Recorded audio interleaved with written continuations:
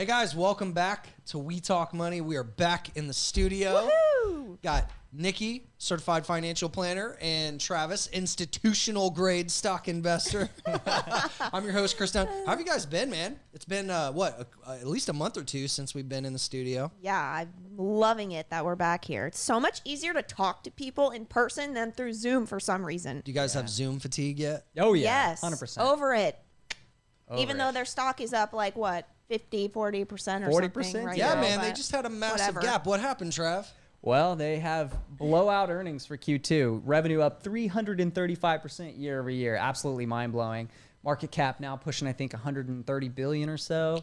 And when they IPO'd, it was what, like 10 or 20 billion or something like that? Yeah, it was, It's, I That's think, insane. been close to a 10-bagger since IPO. Yeah. Pretty wild. I mean, what do we call this episode? So, I think you guys said earlier, bubblicious. Bubblicious. There's just bubbles all over the place. Oh, and yes, a bubble just here, a bubble frothiness there. and excitement and like, what the hell is going on? Stocks only go up, apparently. I don't know. I don't know what's going on. Stonks only go up. Stocks, crypto, you've got Yeah, lots DeFi. of IPOs, DeFi, SPACs, Yeah. even metals are up right Yeah. now. Yeah, you can't lose. I mean, what pandemic? No, yeah. I mean, even bonds have been up. I mean, it's crazy. Yeah. Yeah, I mean, so much to cover. I guess we could jump into the DeFi stuff real quick. I know a lot of people probably have questions about that. I mean, this is just, I hate to say that part of it is like, kind of gives me memories and a little PTSD from the 2017 ICO boom and bust, where people just start chasing easy gains, and that's how a lot of people lose money. But one thing I will say about this that is very interesting and I think does have meat to it and sustainability is decentralized exchanges. This is something that I've been really bullish on the past few years, but we really haven't seen much growth and real trading volume and liquidity up until recently. If I jump over... So we've been stuck with like Coinbase, basically. Yeah. Like Coinbase has been dominating. And you can see here in July, this is the aggregate monthly volume for decentralized trading platforms, right? So this is like all of them. And you can see really it got kicking in July, and then August, it's really taken off. So we've had over 100 billion in volume last month. And actually, as of the other day, we had Uniswap, which is the top DEX or decentralized exchange that actually traded higher volumes than Coinbase. So that's pretty huge. That's significant. It feels like this could be one of those moments in the asset class where there's going to be, a huge shift and a huge potential movement coming from this that creates lots of downstream effects as well. So yeah, absolutely. I mean, and for anybody that doesn't know, a decentralized exchange is kind of what it sounds like. It's an exchange where there is no third-party custodial risk, right? Like your risk with Coinbase or any of the other dozens of crypto exchanges is that they could get hacked and lose your coins, meaning in their infrastructure, or your personal account through them could get hacked, or they could do an exit scam or whatever. With this, you're literally peer-to-peer trading through the interwebs, right? And so there's less counterparty risk. And it starts to challenge the traditional way that we think about brokerages and exchanges and stuff. Like, no longer do you really need to think about KYC, which is another huge breaking point. And there's pros and cons with this, but I mean, this is, I think, a wave that is only going to continue to grow. Well, I mean, this is why people love crypto so much, right, in the first place. So, of course, Hell this yeah. seems like the next natural progression to really have that widespread adoption. Yeah. Yeah. And I mean, again, this is something that is not risk-free. I mean, you really have to make sure that you're trading real coins. There are scams that happen on this as well. And I would just encourage everybody right now. Right now, we're kind of at fever pitch of like FOMO hysteria. Like we had Yearn, so Yearn.finance, which is... This went from, I think, $6 to like $35,000. wow. And yeah, so we've got a lot of FOMO right now in this space, and there have been some really big gains. We've had some big trades on some of the DeFi tech over the past couple of weeks, Compound, and some of the like Kyber network we've been in, a lot of the decentralized exchanges and infrastructure built around this whole decentralized movement. But you got to be careful, right? So if we look at Yearn and you start to see prices, let's just pull up Polo here. So you can see, I mean, this is basically went from nothing up to $35,000 to $40,000. And just over the past week, so here on August 28th, it went from 15K to over 40K. When you start to see these kinds of moves, hopefully you understand, for the guys and ladies that have been following us, that you don't buy parabolic moves that have gone that high that fast, right?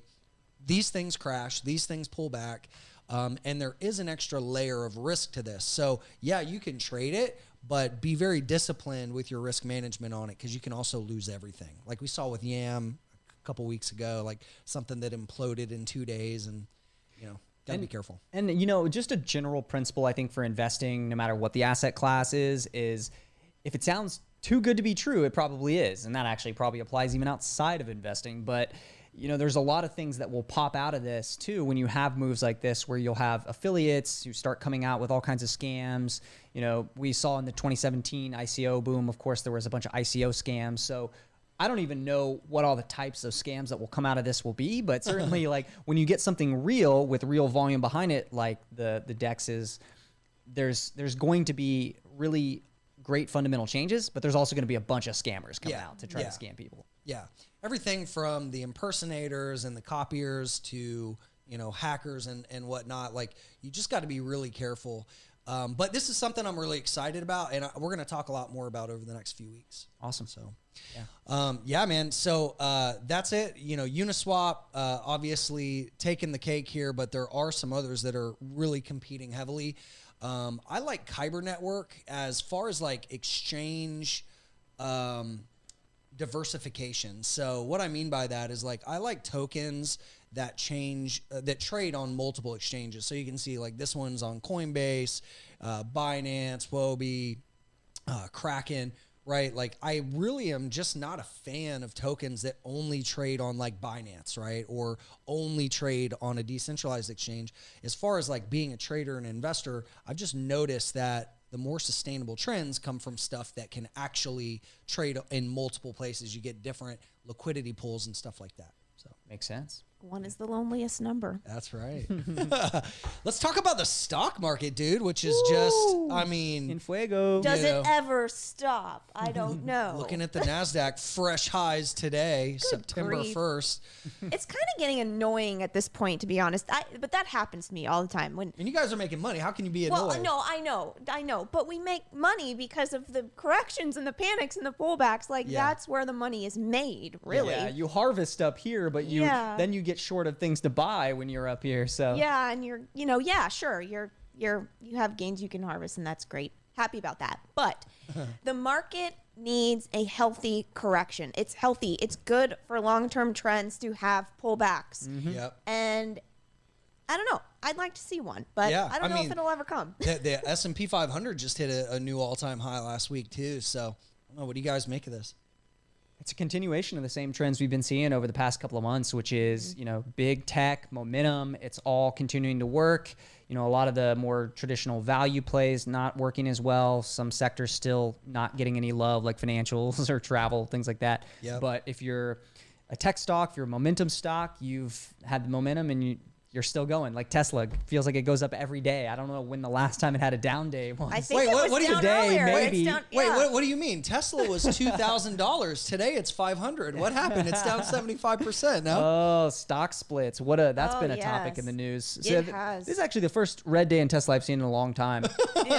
They did announce an equity offering, which is the smart thing for the company to do. Yeah, they're going to raise what, $5 billion? They want to sell $5 billion. It's an interesting type of offering. It's called an at-the-market offering or an ATM offering. And basically, when companies raise capital, typically in a secondary sale, they'll go to the investment bank, they'll line up a bunch of institutional buyers, they'll set a price, and then they'll sell those shares. But in this one, they're doing an ATM offering, which is what a lot of like shadier biotech or small cap stocks do when they're really in need of capital.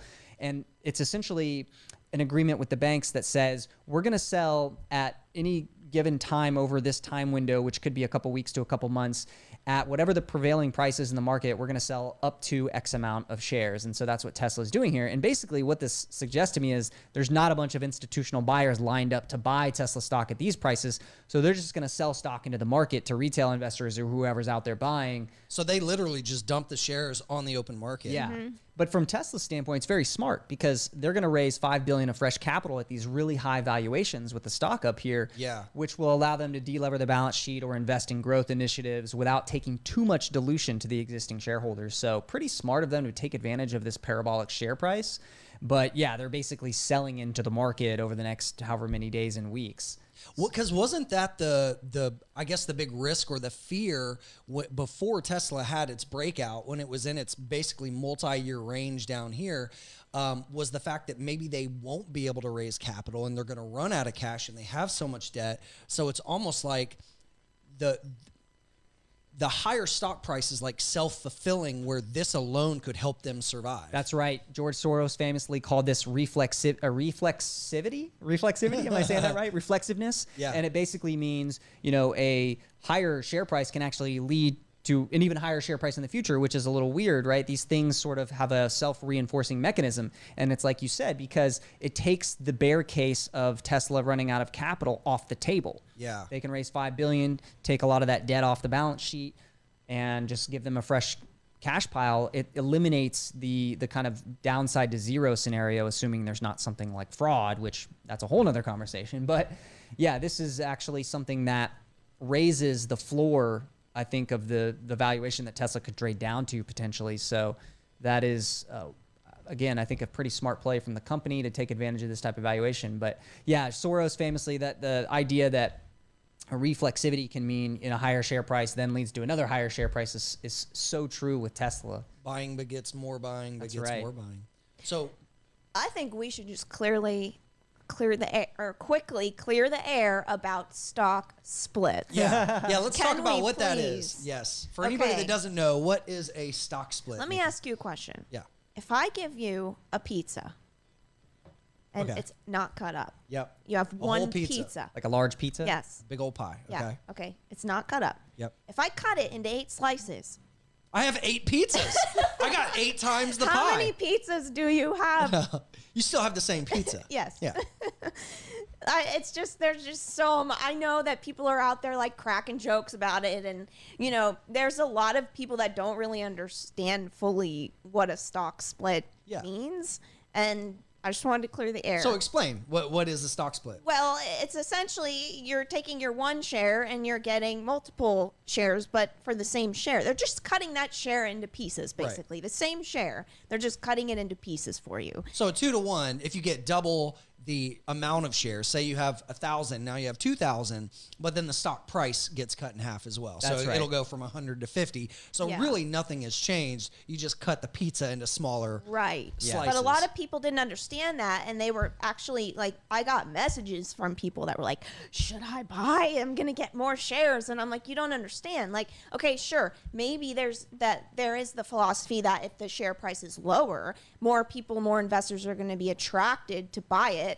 But fractional shares kind of threw that out the window. I mean, anybody can take $100 and put it into Tesla and not have to buy a full share, right? So, just people were really confused about that. And then you have that, what's his name? Dave Portnoy, yeah. Dave Portnoy, he's out there hooting and hollering about, you know, you get more pizza. You get more pizza. It's I sliced it up and I got more pizza. It's math, and I'm like, he's trolling. I mean, he's probably trolling, but some people believe this stuff. You know. Yeah. Well, I mean, obviously they did, because when they announced the split, the stock went insane.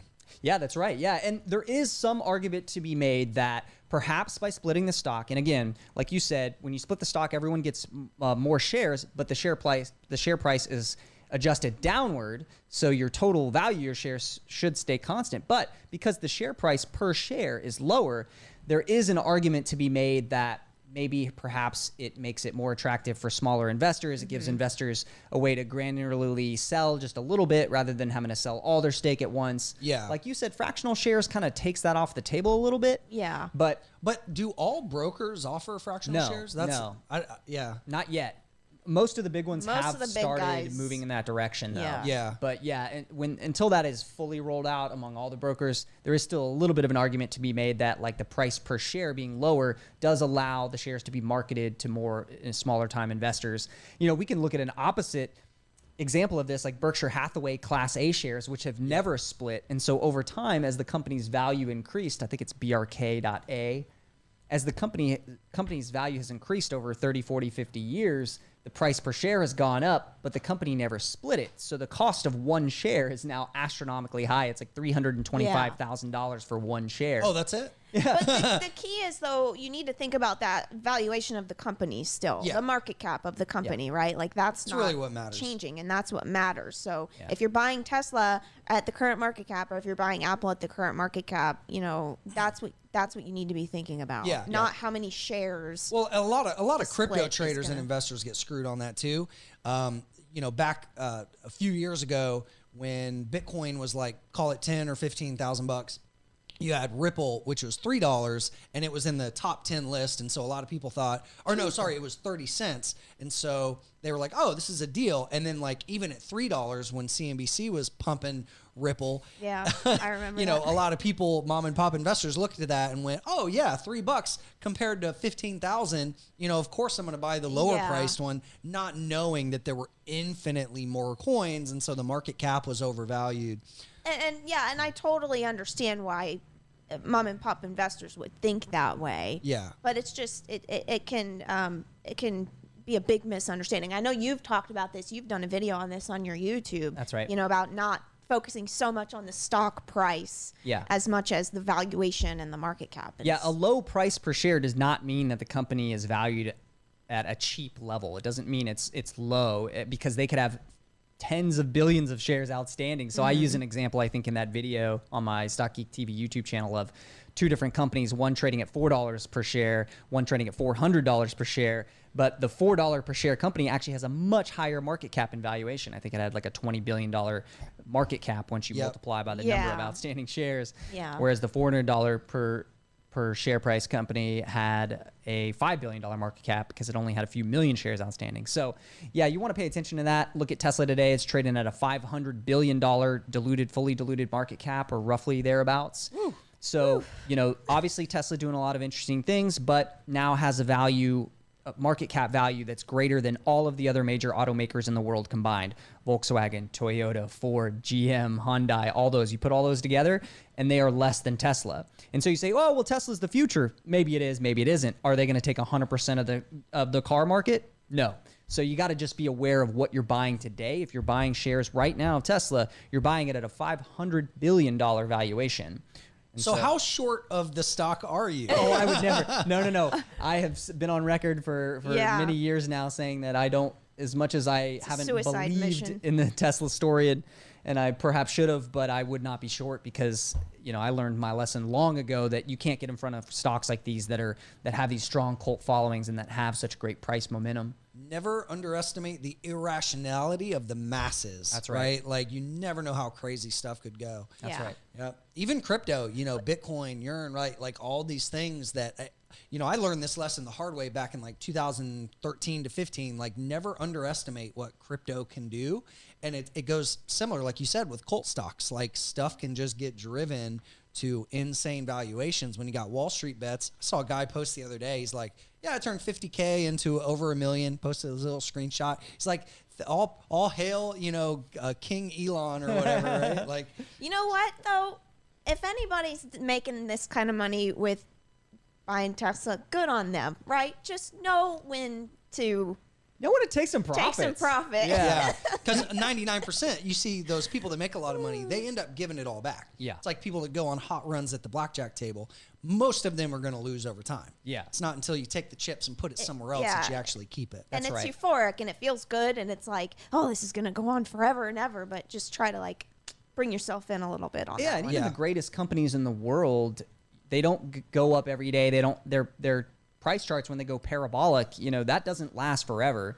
So you've got to be careful. And even if you have a longer term view that's still very positive on the company, even if you're looking at a $500 billion market cap and saying, well, they're going to be 1 trillion one day, maybe so, but over what time frame, how many things have to go right for that company over the next decade or two for that to actually be true? And what is your return if all of that really unlikely stuff does happen? Well, you double your money? Okay, well, that's over a 10-year time frame, not that great of a return. So for me, that's why I'm still hunting the future 10-baggers out there as opposed to getting too focused on these parabolic stocks in the current market. Yeah, it's easy to get excited and chase what the herd is doing, but that's not how you make money over the long term. It's where you find those quiet niches, the sleepers, right? The sleeping giants. You want to catch the Teslas of the world when they're, trading at a 10th or 100th of what they could be. Yeah, or like Nikki, you got Square here at 9. In hindsight, I mean, that's just like the beast mode.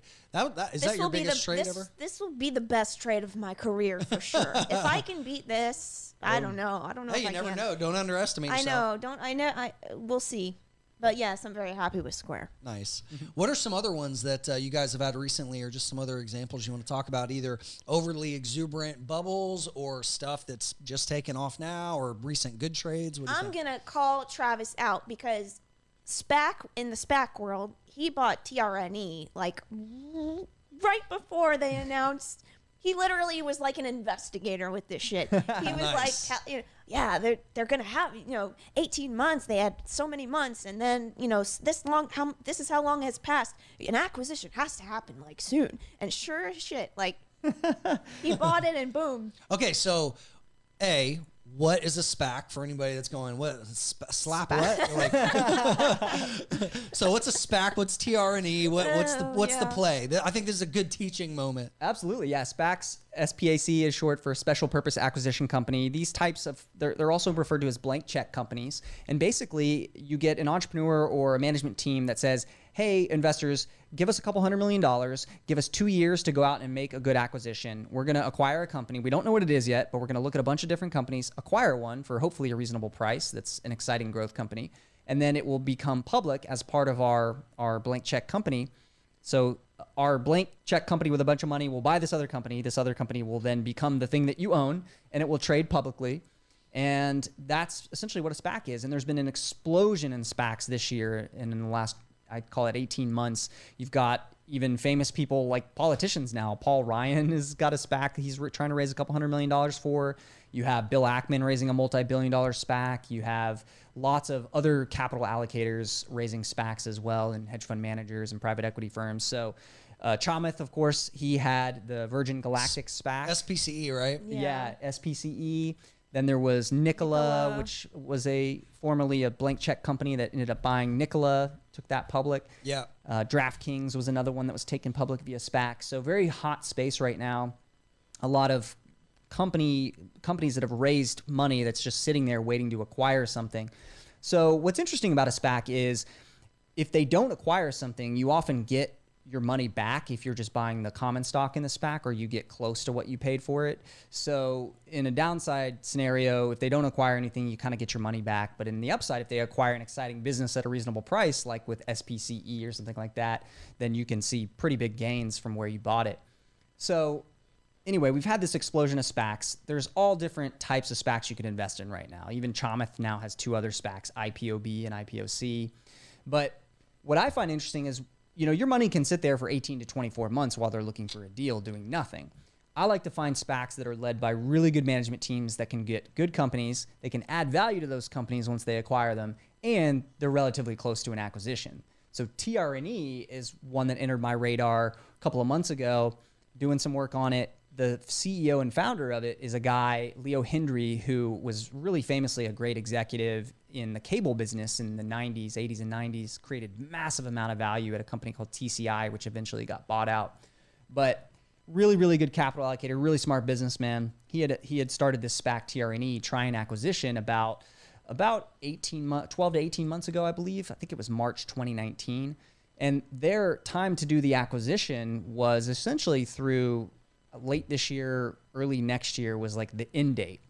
And they had expected originally to do a deal in the first year. So I knew that the clock had been ticking for a while. They were probably likely to do a deal. You got a good manager. Long story short, bought the stock in the low $10 range. They announced... How long ago was that?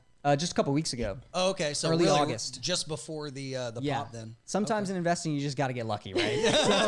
So, yeah, I bought it, and then just 2 or 3 weeks later, the acquisition was announced that they're going to acquire a company called Desktop Metal, which is a VC-funded company with some really interesting backers, including Lux Capital and even Chamath of the social capital fame. He's actually investing in the deal as well. A bunch of famous VCs involved. And it's a 3D printing business said to be one of the leaders in the next generation of 3D printing, where they're going to be so good that you can print metal parts and all kinds of composite parts for things like the aerospace industry or the EV, electric vehicle industry. So pretty interesting. Small revenue base today, 26 million, but they expect to grow to $1 billion of revenue in 5 years. Nice. Big plans. So are you going to hold this one then as an investment, or is this like a shorter term trade, or what are you thinking? Because had a big gap up. Yeah, so I am probably going to take a little bit of profit. I was kind of waiting to see as the deal gets closer to being done if the share price will keep rising. But, you know, it's kind of like a VC investment still at this stage. They didn't acquire a mature business. They acquired what I would consider to be still somewhat of a VC style bet. Yeah. So for me, I just want to make that a relatively small position in my portfolio. So I'll probably take a little bit of gains off the table. It's not up a ton, about 20% from where I bought it, 15, 20%. Probably take a little bit of gains out and then let the rest ride and see if this Desktop Metal can really do what they think they can do over the next few years. Nice. So the whole SPAC thing is basically like a public version of the search fund. Yeah. It sounds like. Exactly. You know, so a search fund is basically, you know, entrepreneurship by acquisition, right? You have some like a couple of guys that get together, they raise a few $1,000,000 and they go buy a boring company. Like my buddy, I just invested in his search fund where they just acquired a moving company, right? They do a few $1,000,000 in EBITDA every year, and they're looking to scale that up and maybe grow that into a national brand, right? So you raise a few million, you go out, you buy a company, and then you use really smart people to scale that up, and you could turn that little investment into significant gains if they're able to get traction. Yeah. So you're really like betting on the horse, and now they're doing that same style in the public markets. So it's pretty interesting that you can do that both in private and public. Yeah, because you have to be an accredited investor with a lot of the stuff that you guys do. Yeah, So the private rounds are just regular Reg D rounds usually. And this opens it up to anybody that has a brokerage account.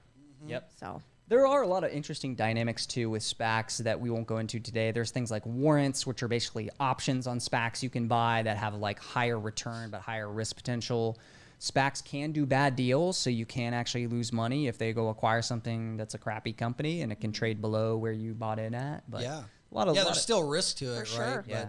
But it's just a unique way of like acquiring and getting into good positions, I guess. I'm pretty excited though about the SPAC explosion because even though I think there's probably now maybe a little bit too much capital chasing deals, that does mean that some amount of these SPACs are going to take some interesting businesses public. So as a public market stock investor, I'm excited there's going to be a lot more fresh companies opportunity. coming public Yeah. via SPACs. I guess that's another thing we can talk about too is the IPO, like kind of, I guess, wave that's hit us. Like IPOs were relatively quiet for a while, and now we've got a bunch of stuff coming. So fast. I have like 7 S1s to look at. So I don't even know. I have Which ones are you S1s. most excited about? I haven't even had a chance to really dive in. Travis is going to be way more informed on the IPOs. For So, sure. I mean, just even last week, there were like 4 or 5 that looked kind of interesting. Snowflake, which is a big data warehousing company that's absolutely been crushing it over the last few years. That one's interesting. We'll see what valuation looks like, but definitely a very fundamentally good company. That filed an S1 to go public. You've got Palantir, the secretive security software company that is doing a direct listing. Yep. You've got Asana, which is a product management and a productivity software company. You can think of it kind of like an Atlassian competitor along those lines. And so that one filed an S1. There's several others that I think people are excited about as well. What do you guys think of Airbnb? Oh, duh. Yeah, the big one. Biggest one that we have. You know, what are you guys bullish, bearish? You know, assuming like don't even think about the valuation of the IPO. How can I just not? of the business. What do you guys think? I'm bullish. Yeah. I am think, too. I think it's a very well managed company. I think they have a lot of interesting longer term opportunities to grow the business outside the pandemic once all that's past them. Especially with more people buying houses. more people may want to do short-term rentals with their homes Yep. for various reasons. I guess the only thing to think about is if cities start to regulate that, kind of like they did in some places where you had to get permits, and some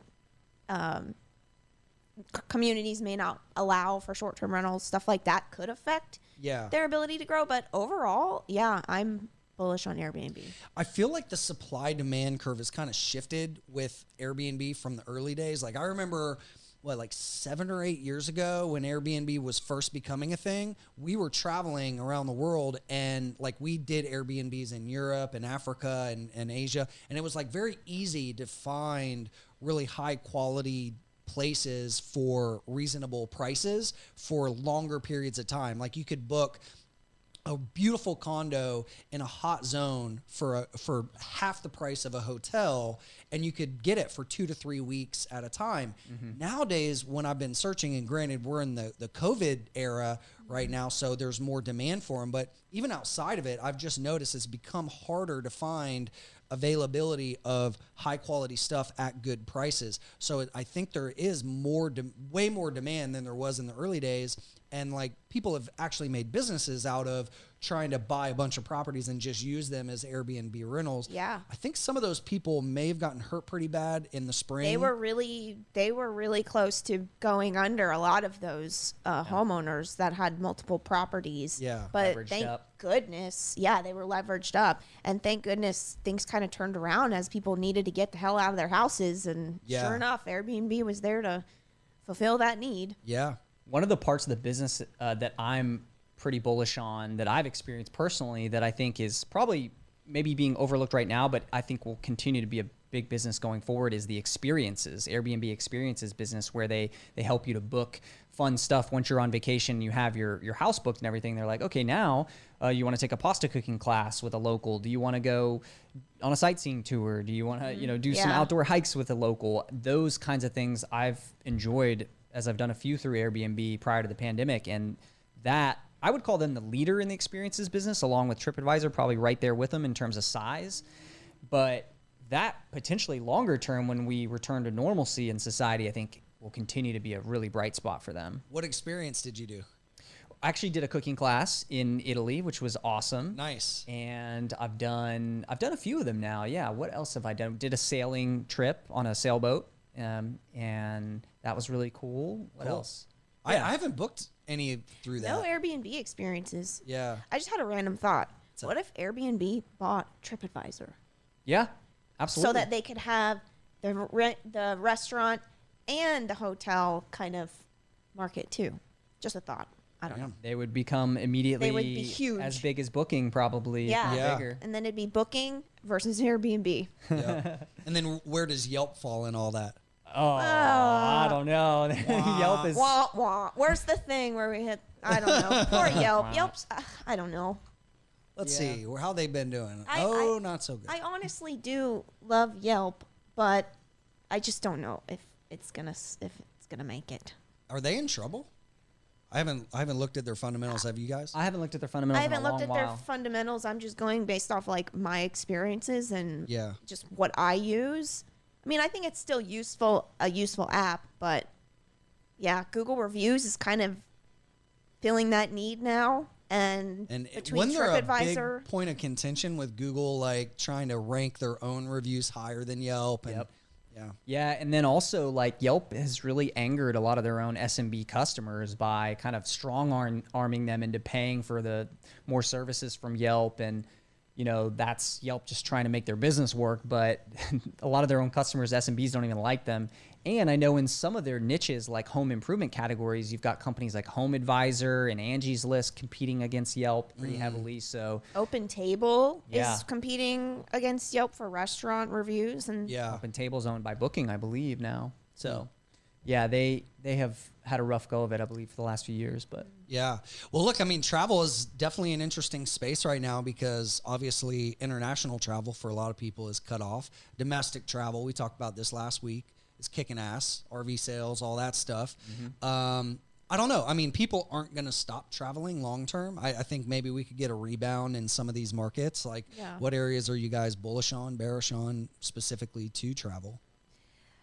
You know, I've been thinking about this a lot, and I've noticed the savings, the personal savings rate is high. It's, I think, In the U.S.? yeah, it's pretty darn high.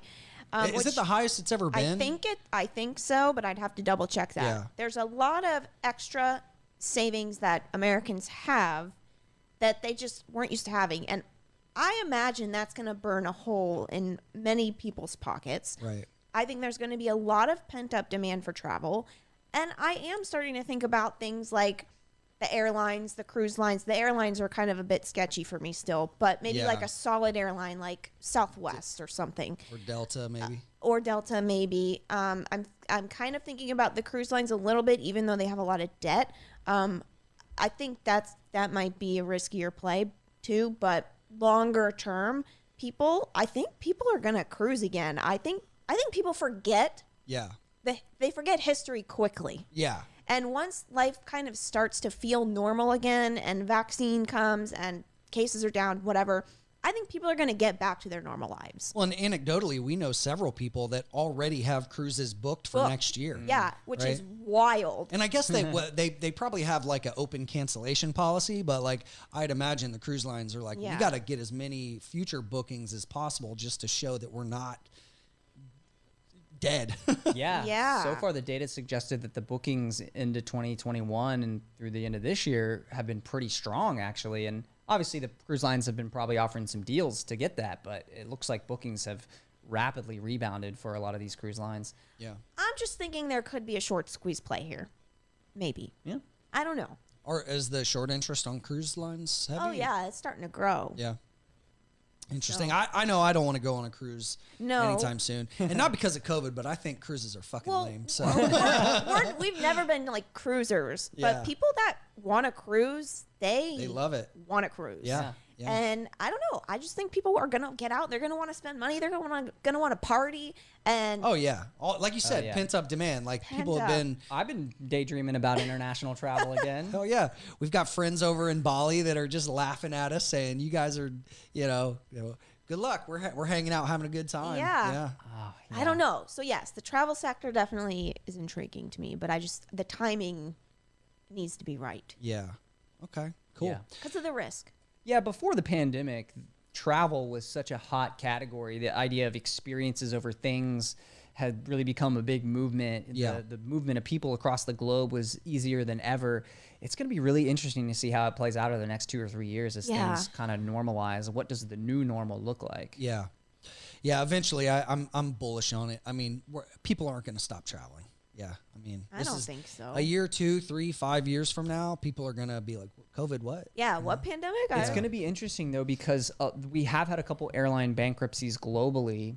In the U.S., all the major airlines seem to be making it through okay. They have a significant amount of liquidity on their balance sheet, but we're already starting to see talk of more furloughs / layoffs from some of the major U.S. airlines, because even though the numbers have been slowly improving for them, they're still going to be up at like 50 or 60% capacity by the end of the year, which is a level where most of them still don't make money. So in the near term, it's a really weird picture where airlines still look like they might be in trouble, and we might end up with a shortage of planes in 2 years because we've got airline bankruptcies or airlines take a lot of capacity out, and then when that wave of demand returns, prices just go boom. Yeah, like that's what I'm more concerned about. I hope that doesn't happen. Yeah. Because isn't business class and first class, that's where they actually make their profit. Yeah. Right. And if business travel doesn't rebound like, people on vacation, that could cause an interesting dynamic because they're going to have to squeeze people in economy for more money. Yeah. Or what could happen, what's likely to happen, I would think, just thinking through that problem, is they remove some of the during the week schedules where business travel would typically fill that. And so they remove those planes from service during the week. But on the weekend, all that leisure travel, pin-up demand, they maybe add some capacity there. And in that case, maybe people have to pay up for the business class seats because all the economy seats are sold out. I don't know. It will be interesting. Not to mention everyone's racking up air miles right now because they can't spend them. That's so maybe, that could be another interesting dynamic. They'll be like, I'm going to get first class with my air miles. That's a very good point. True. I don't know. Cool. Well, what questions do we have this week? Well, Let's look at that real quick. Yeah, I'm going to let you pull that up. I was being lazy today and didn't pull up the questions. By the way, guys, for you watching on YouTube or listening to the podcast, go to wetalkmoney.com and you can submit a question directly and we will possibly pull it up and answer it here on the show. Yes, submit questions, guys. Yeah. Okay. What do you think about investing in companies like Fundrise? Oh, that's right. You did mention that one. So Fundrise is basically crowdsourcing. There's a few companies like this. I personally have not invested. I think it's interesting. It definitely comes with the risk. If you look at either on the crypto side, tokenized real estate, or on the traditional side, companies like Fundrise, basically what you can do is as a smaller investor, you can invest in bigger real estate projects, or you can lend directly to one person or one project or many projects. And I know, they have a pretty robust affiliate program. So there's a lot of people that have done content around this, both saying how they love it so much and some people that are heavily critical of it. But if you look at their annualized returns, I mean, they're pretty good. You just really have to make sure that you understand the risks associated with this. And you can see, I mean, there's everything from commercial real estate to single family real estate to multifamily apartments, really anything that you want to invest in. I mean, it's such a wide variety of projects that are offered. I prefer to know the people that I'm investing in. I'm also interested in the kind of the tokenized version of this. But I think it's interesting. And if you don't have any exposure to real estate, this could be an interesting kind of lower cost, lower investment way to get involved.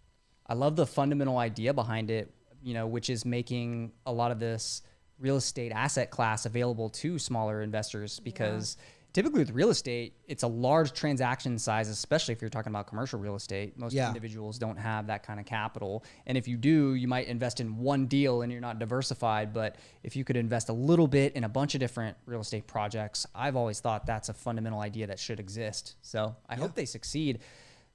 Or like you said, perhaps, the movement behind tokenizing real estate, I'm hoping one or both of those succeed. Yeah, I think they'll kind of merge together over time. What else do we have?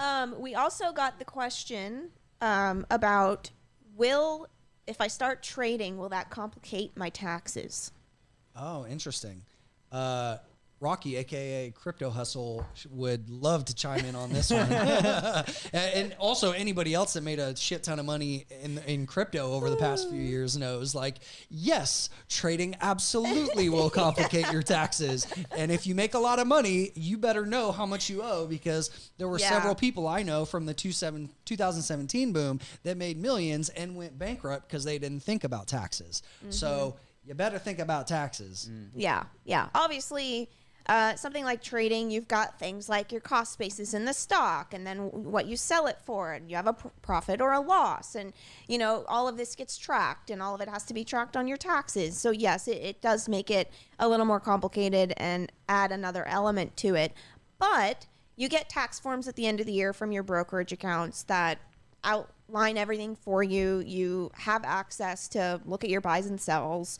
So as long as you're not like day trading or trading a ton, and you don't have too many transactions, it doesn't have to be that overwhelming. Right. If you are day trading, then that's a whole nother topic, and there are some nuances with that, and there are elections you can make on your taxes to be seen as a day trader with the IRS, and it changes how you can basically do your profit and loss on and be a business. And then futures are taxed differently than futures are taxed differently than equities. Futures are taxed part long-term capital gain, part short-term capital gain. So it's like complicated. Wash sales, wash sale rules, rules, long-term versus short-term, knowing that. Dividends. You could even have in a good year when you have a lot of gains, you could even get pushed into a higher income tax bracket by your trading gains. Absolutely. That's another thing that can be a big deal. And that's why I'm always talking tax strategy, and I teach it because, if you are doing that, you want to be aware of that, because if you're going to push yourself into a higher tax bracket and you're going to have higher higher capital gains tax or whatever it might be, if it's short term, long term, you could strategize that a little bit and maybe wait and sell. You might be at the end of the year, maybe wait and sell your stock next year, you know, or little things like that can kind of help you really strategize your tax situation. I actually screwed up on a crypto trade where I made a really big percentage gain, and I think I sold it like 2 weeks before the cutoff. Oh, so yeah, like that's a mistake. Yeah, Oh, yeah. But I mean, Yes. you can't control when markets move, and I wasn't thinking taxes. Yeah. And I'm gonna owe a lot more than I would have otherwise had I held on. Prices, weeks. you know, in hindsight, it's easy to go, oh, prices stayed the same, but during that move, I was like, okay, I got to take profit. Yeah. And then only looking back at my records was I like, oh shit, I was almost at long-term gain levels. And you know, it can make a big difference. If you're in a high tax bracket, like if you're in the 35 to 37% tax bracket and you're looking at a short-term cap gain, you know, you're going to get taxed at those higher tax brackets. If you just wait just a little bit longer or strategize that a little differently, you could get into a 20% long-term capital gains rate. Which effectively means you've got 18% to work with. Yeah. You could be down if you wait 2 weeks, but you know the asset goes down 10%. You're still ahead actually because the tax that you save is more than the amount it went down Exactly. while you waited. Yep. So I screwed up. It's I made a mistake. Oh, It's well. okay. I'll also say too, like, you know, with stocks and stuff, it's usually a little more simple because you have brokerage statements and it's usually not as diversified. With crypto, it gets complicated very quickly because if you have multiple exchanges that you're trading through and you're going from, you know, online exchange, I don't even hardware want to talk wallets, about like- it. Yeah, transferring wallets, flipping into different coins. Yeah. It gives me anxiety just even talking It freaks about me it. out too. It's so obnoxious. Yeah, I just, yeah, I don't know. I hope in the future there's a simpler way to do it, but right now it's just a fucking nightmare. So, anyway, what else we got? I mean, that's pretty much all I had, but Okay. is there anything that you guys can think of? I've been getting a ton of questions from the community about dexes, you know, all this, the new hype of like yield farming and stuff like that. So next week we'll dive more into that. I have a ton of questions based on that. But we won't go down I that want to rabbit learn hole since about we're- that too. I mean, Yeah. there's so much on the DeFi side that I still have to learn. Yeah. And that's the thing. Like, I'm never in a rush to learn this stuff or to implement it because when you FOMO into stuff or when you get into investments without truly understanding what it's about, that's where you actually expose yourself to way more unnecessary risk than you should. So I would just encourage people like that are asking all these questions, which are great questions. It's like, just take your time. Don't feel FOMO just because you see the price of certain markets going up. Like, develop your skills, develop your strategy, allocate your capital the right way, think about risk, do all the boring shit first, and then the sexy stuff will happen eventually, right? There's always another trade. There's always innovation. Yeah. There's always another SPAC or another, you know, DeFi thing, you know, yield farming scheme of some sort. Yeah, there's almost never a shortage of opportunities out there in investing. You know, there are times that are quieter than others, but, you know, there's rarely does a 6 or 12 month period go by where I don't have at least 1 to 2 very compelling opportunities. Yeah. And in years like this, the number of opportunities explodes. Yeah. You can't even keep up with it all. Yeah. But yeah, awesome. very, very good advice. Like my brother even was asking me, you know, he's like, oh, I've got some extra capital now. Like, what can I buy today? I'm like, maybe just pump the brakes for a minute. You Yeah. don't have to buy anything know, today. yeah. Let's think about what makes sense, what's in your portfolio, what are your position sizes, and then let's maybe go and look at some Yeah. ideas. But Flat is a position too. It's right. okay to have some cash on the sidelines, especially if you're more of an active investor. I mean, Yeah. that's what you need to be able to pounce when the opportunity comes. Yep. yeah. Yep. I think that's a good place to leave it. All right. Awesome. Well, guys, again, go to wetalkmoney.com, submit a question for the show, and it's good to be back in the studio with you guys. Thanks again for joining you. us. Absolutely. And don't forget to check out our community. Skillincubator.com. We'll link that up as well if you guys want to invest with us or learn how to dive into these markets in a little more, I guess, educated way. That's right. Knowledge is power. That's right. Awesome. All right, right. guys. Well, thanks for watching or listening, and we'll see you next time.